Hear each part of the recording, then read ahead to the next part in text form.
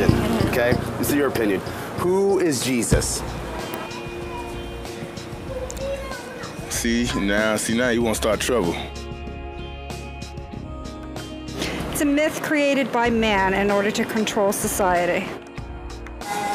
I don't consider Jesus my savior or my spiritual leader. He is a spiritual leader and one of the spiritual leaders I learned from. Who is Jesus, in your opinion? Who was he? Who was he? Who was he? Was a man. He was a man, okay. Absolutely. Your opinion. Jesus is, in my opinion, he's everything around here. He's spiritual, everything, earth, water, fire, everything. Jesus is all that's good, all the things that are positive and affirmative in life. That's Jesus. I believe he's a higher power in the form of a man. Everyone else walking around, there's not another Jesus, there's just one. So yeah, I believe he definitely did something. Yeah, like on... Jesus is not a person. He's not a person, okay? Okay. So do you believe he was a man or just like some higher power or... No, I don't believe in... Don't believe he even existed? No. Okay. No. Thank you.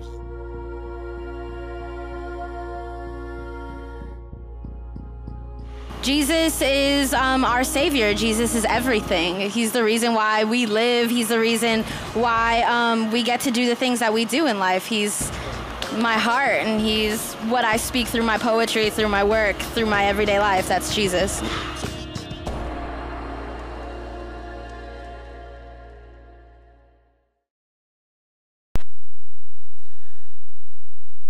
There are many questions that stump people of all ages, genders, sizes. Some of the most profound questions have to do with Jesus.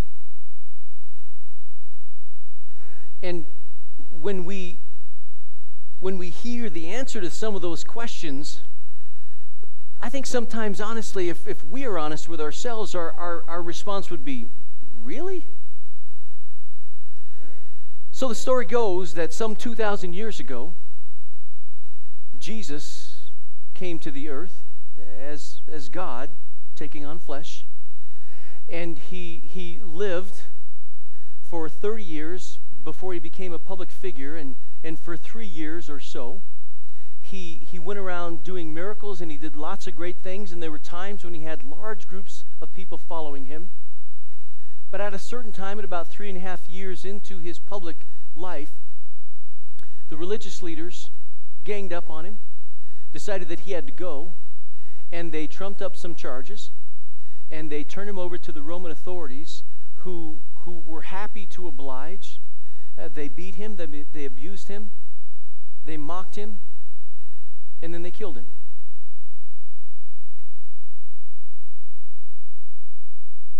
Then, a short time later, the disciples who had all abandoned him started preaching about him. They started saying, remember all this stuff Jesus did? Well, Jesus is alive. He rose from the dead, and he will never die. And from that group of the small group, the 11, and probably about 120 initially, it grew very rapidly to 3,000, then 5,000 more. And we have millions of Christians across the globe who are part of what Jesus started. The movement that he started was the church. And we're here today because we are part of that movement and part of what Jesus did. Over the next 3 weeks, I want to examine 3 of the core claims that Jesus made, that Christians make, that the church makes. My purpose in doing this is not to prove. My purpose is to make us think. My purpose is for those of us who say that we're disciples of Jesus, I want to challenge us to think deeply about who he is and what impact that should have on our lives. And as we do that, I want us to wonder for ourselves, do others see a difference in me? But if you're here and you're like, you know what, I'm willing to check this Christianity thing out, but I don't buy it yet, you're in the right place. because I want to challenge you to think deeply about it. I want to challenge you to encounter Jesus for yourself, or to disprove for yourself that he is not who we claim that he is. Because the Bible proclaims that Jesus was fully God, who came down and became fully man, and this God-man died, and he rose from the dead. Now, the first question that we're going to deal with is of utmost importance, because if this one cannot be substantiated, then everything else falls apart. The first question that many people will ask, will respond with, really? Is, can Jesus really be God? Can Jesus really be God? Can a man be God? Well, one of the most important figures in the New Testament church, we come to know him as the Apostle Paul. He wrote this: "Have this mind among yourselves, which is yours in Christ Jesus, who, though he was in the form of God, did not count equality with God a thing to be grasped, but emptied himself by taking the form of a servant. Being born in the likeness of men, and being found in human form, he humbled himself by becoming obedient to the point of death, even death on a cross." Paul talks here about Jesus being in the form of God. The word form is the Greek word morphe, and it stresses the inner essence or reality of that which is with which it is associated. In other words, what he's saying here in plain language that they would have understood when they read it was that Jesus is completely God.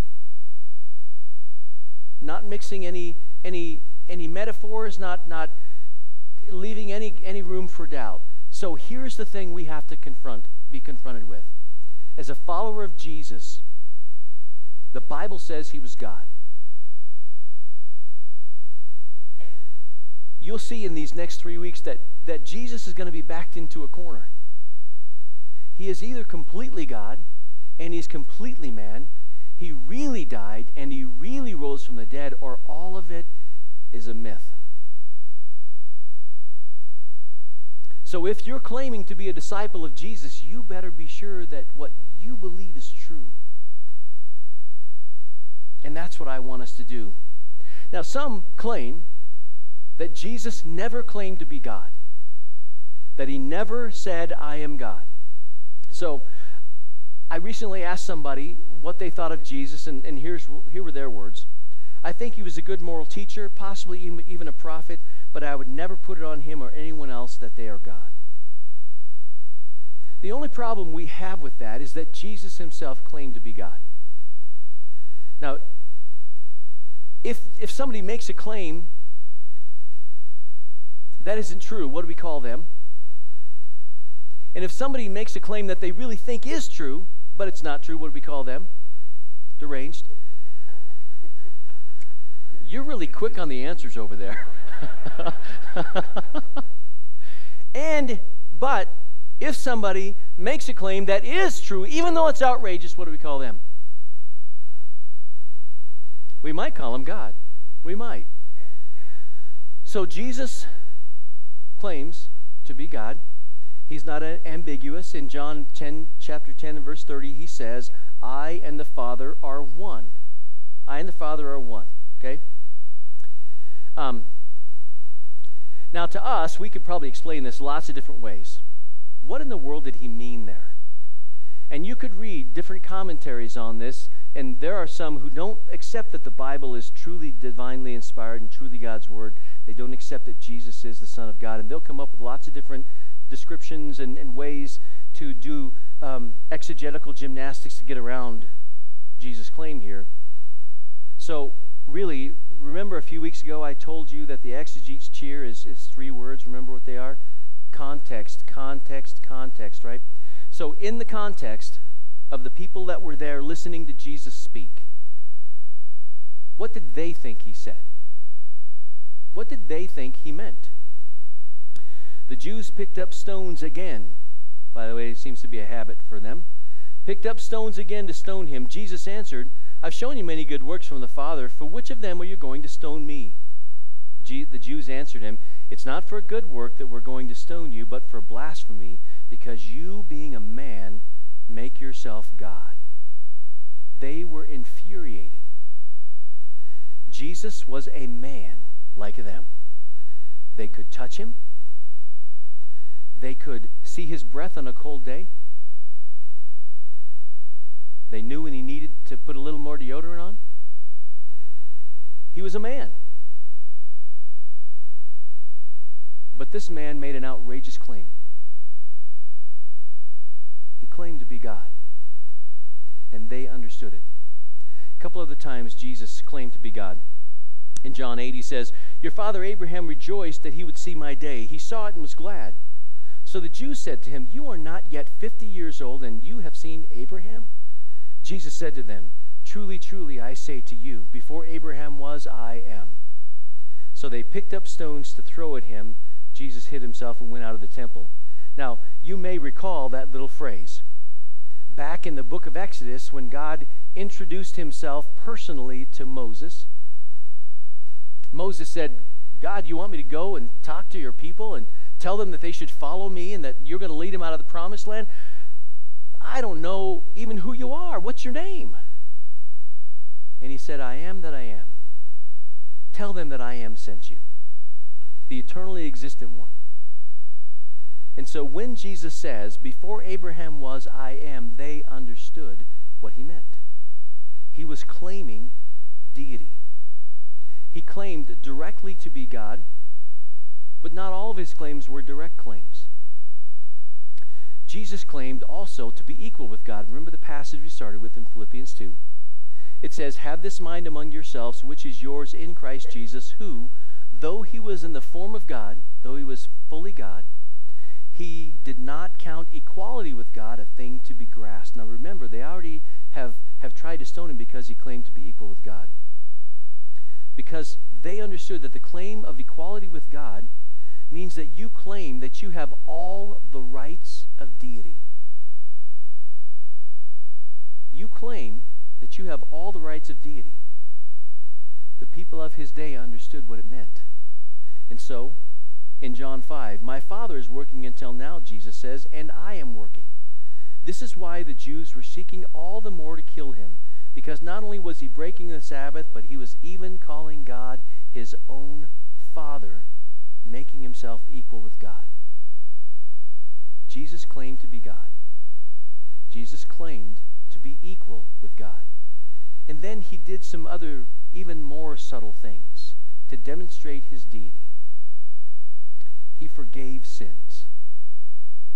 Forgiving sins is something only God can do. Now, if someone sins against you, you can forgive them, right? But if someone sins against somebody else, you have no right to forgive them of their sins. That's not within your authority. But there's an incident where 4 really good friends take their buddy and they put him on some sort of pallet and they carry him to meet with Jesus.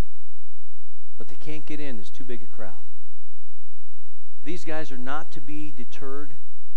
They somehow climb to the roof of this house with this guy still on the pallet. Can you imagine what that must have been like for that guy? Where's the seatbelt? They haul him up.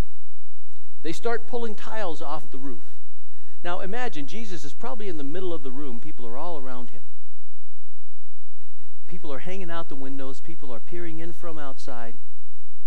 And the dirt, the dust, the debris, the muck and all the stuff that's normally up on the flat roof of that time is falling down on Jesus. And they lower this guy through. Had to be a pretty big hole. And when they do that, Jesus says to them, when Jesus saw their faith, he said to the paralytic, "Son, your sins are forgiven." Now, I imagine as the dust and stuff started falling, people were making noise. They were, what in the world? Why stuff off. I got my good toga on. All that stuff, right? And all eyes are on Jesus. The dust is settling. It's deathly quiet. And Jesus says, "Son, your sins are forgiven." Now, every once in a while when we have a sound issue and we get a really loud noise, we all jump, right? I think that when Jesus said that, especially the religious people in the room jumped. They're like, "What did he just say? What did he just say?" Some of the teachers of the law were sitting there thinking to themselves, "Why does this fellow talk like that? He's blaspheming. Who can forgive sins but God alone?" Immediately, Jesus knew in his spirit that this was what they were thinking in their hearts, and he said to them, "Why are you thinking like this? Which is easier? To say to the paralytic, 'Your sins are forgiven,' or to say, 'Get up, take your mat and walk'?" Well, answer it for me. For you and me, which is easier? To say, "Take up your mat and walk," or "Your sins are forgiven"? Well, we can say those words, but can you forgive somebody's sins? No. That's ridiculous. Only God can forgive sins. So Jesus is saying, hey, this is nothing for me. I can tell him, take up his bed and walk, or I can tell him, you're forgiven. Either way, same outcome. Because Jesus is saying here that I am God, and you need to be confronted with that reality. Which is easier to say to the paralytic, "Your sins are forgiven," or say, "Get up and take your mat and walk"? But that you may know that the Son of Man has authority on earth to forgive sins. Jesus wanted them to know. Because they already knew that only God could forgive sins, but he wanted them to know that he was forgiving this guy's sins. He said to the paralytic, "I tell you, get up, take your mat, and go." Jesus forgave sins. Jesus raised people from the dead. One of the most well-known stories in the Bible, John chapter 11. Lazarus, come out. The dead man came out, his hands and feet wrapped with strips of linen and a cloth around his face. Jesus said to them, "Take off the grave clothes and let him go." Now, in case you're wondering, was he just sleeping, like some people think Jesus was after they took him down off the cross? Lazarus was in the grave for 4 days. You ever wonder why? Because common thought for the Jew was that after 4 days their spirit would leave their body and go somewhere else. So he wasn't just mostly dead. He was really dead. And they all knew it. Jesus forgave sins. Jesus raised people from the dead. Jesus accepted worship. All the way through the Bible, whenever an angel, a messenger from God, would come to God's people and God's people would in reverence bow down before that angel, the angel would say, "Stop it. I'm a servant like you." Only God receives worship. So when Jesus shows up and speaks to his disciples in the upper room, Thomas isn't there. Now, Thomas gets a bad rap. He's doubting Thomas and all that stuff. But you know what? I think I'm just like him. And maybe you are too. Because it could easily have been, something I imagined because I really wanted it to happen. So Thomas says, "You know what? Forget it. Unless I put my hand in his side and my fingers in the holes in his wrists and in his feet, I'm not going to believe that he's alive." So Jesus shows up again, and his response is one of utter and complete worship. He falls on his face before Jesus and he says, "My Lord and my God." And Jesus does not stop him.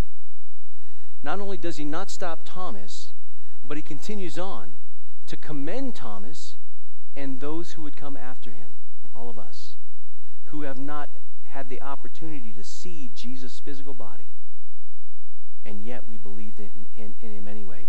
Then Jesus told him, "Because you have seen me, you have believed. Blessed are those who have not seen and have yet believed." He received worship.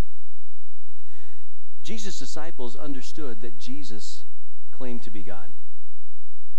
Not just the 11, but those that came after, like, for instance, the Apostle Paul. For in Christ all the fullness of deity lives in bodily form. All the fullness of deity lives in bodily form in Christ. Philosopher John Paul Sartre shared this cheery insight. Life is an empty bubble on a sea of nothingness. Life is an empty bubble on a sea of nothingness. But because all the fullness of deity lives in Christ in bodily form, verse 9 of Colossians 2 says, verse 10 of Colossians 2 can say this, and you have been given fullness in Christ, who is the head over every power and authority. Because Christ is God in flesh completely, you and I receive the fullness from him in our lives today. He comes in and radically changes us. Speaking of Jesus, the author of Hebrews quotes Psalm 45, which reads, "Your throne, O God, will last forever and ever." Pretty clear words. Your throne, O God, will last forever and ever. A couple more clear statements from the former Christ hater, Christian killer, Saul, later known as Paul. He, Jesus, is the image of the invisible God, the firstborn over all creation. For God was pleased to have all his fullness dwell in him. And now listen to how Jesus is described in the book of Revelation. I turned around to see the voice that was speaking to me, and when I turned, I saw 7 golden lampstands. And among the lampstands was someone like a son of man, dressed in a robe reaching down to his feet and with a golden sash around his chest. His head and hair were white like wool, as white as snow. His eyes were like blazing fire. His feet were like bronze glowing in a furnace, and his voice was like the sound of many rushing waters. In his right hand he held 7 stars, and out of his mouth came a sharp double-edged sword. His face was like the sun shining in its brilliance. When I saw him, I fell at his feet as though dead. He placed his right hand on me and said, "Do not be afraid. I am the first and the last. I am the living one. I was dead, and behold, I am alive forever and ever, and I hold the keys of death and Hades. He is Lord of all." Then at the end of the book, I saw heaven standing open, and there before me was a white horse whose rider is called Faithful and True. With justice he judges and makes war. His eyes are like a blazing fire, and on his head are many crowns. And he has a name written on him that no one knows but himself. He's dressed in a robe dipped in blood, and his name is the Word of God. The armies of heaven are following him, riding on white horses and dressed in fine linen, white and clean. Out of his mouth comes a sharp sword with which to strike down the nations. He will rule them with an iron scepter. He treads the winepress of the fury of the wrath of God Almighty. On his robe and on his thighs he has written the name, King of Kings, Lord of Lords. King of Kings, Lord of Lords. He is either God, he is either King of Kings and Lord of Lords, or he's a liar, he's deranged, he's a deceiver. He does not give us an option to. After hearing what many people said about who Jesus was from his disciples, he looked them in the eye and he said to them, he asked them this question: "Who do you say that I am?" As we prepare ourselves to celebrate the death, burial, and resurrection of Jesus, I think he wants us to each consider that question. Who do you say that he is?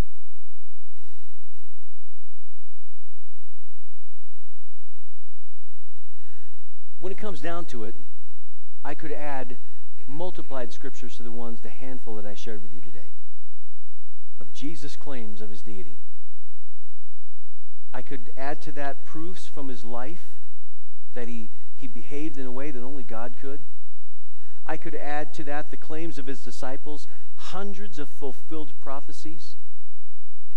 I could add to that the greatest evidence of all, the resurrection, which we will look at on Easter Sunday. But in the end, each of us has to decide, who do you say that he is? Now, I want to be extremely clear here. Just because you and I get to make a decision doesn't mean that our decision is right. You don't get to choose what truth is. You just get to choose whether or not you'll believe truth or make your own. Who do you say that Jesus is? C.S. Lewis, in a book entitled God in the Dock, I would highly recommend this book. It's a book that basically puts God on trial. In the British court system, the place where the defendant was is called the dock. And so in this book, C.S. Lewis puts God on trial, and it's quite an interesting study. But listen to what he says. Christianity is a statement which, if false, is of no importance, and if true, is of infinite importance. The one thing it cannot be is moderately important. Let me ask you an honest question. Is Jesus moderately important to you? Have you settled for $3 worth of God? If he's God, what kind of implication does that have for your life? As we prepare ourselves to celebrate Easter, I have a challenge for us. Two, really.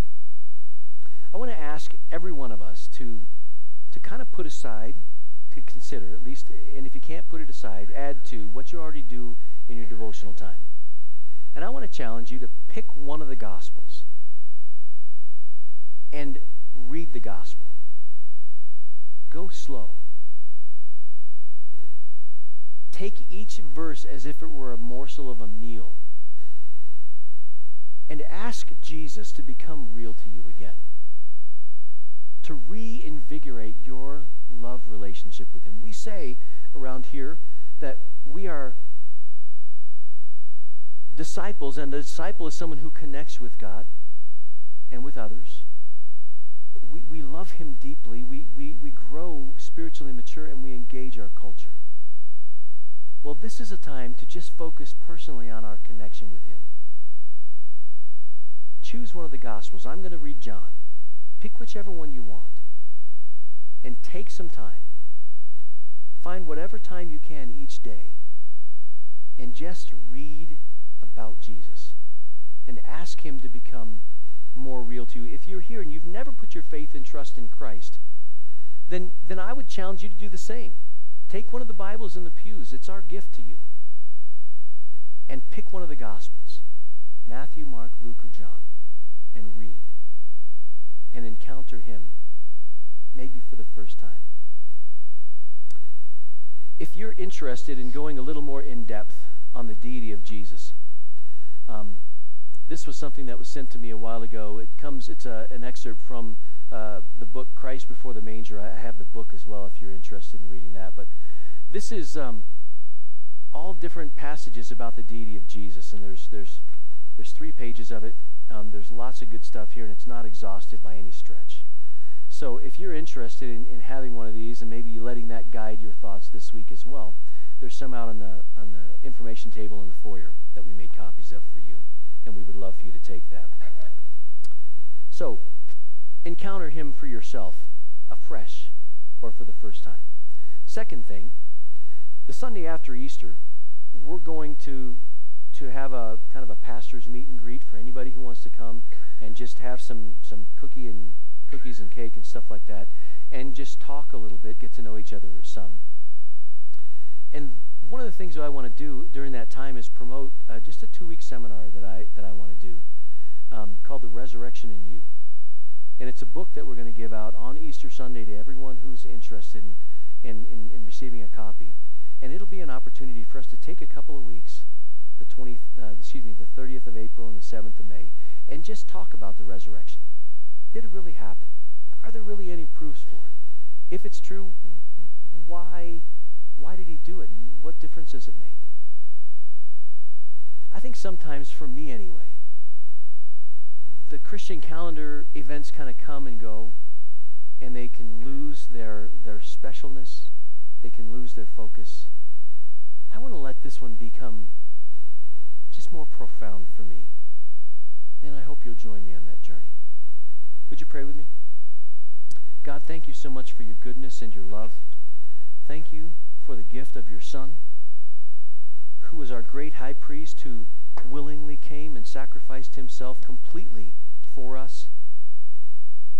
Thank you that he made these claims, and Lord, I pray that you'll make clear what truth is, and that we will encounter Jesus in a way that maybe we never have before, or maybe a way that we've kind of forgotten about, and that we will fall more deeply in love with him. We pray that you'll continue working in our midst and in our lives. In Jesus' name, amen.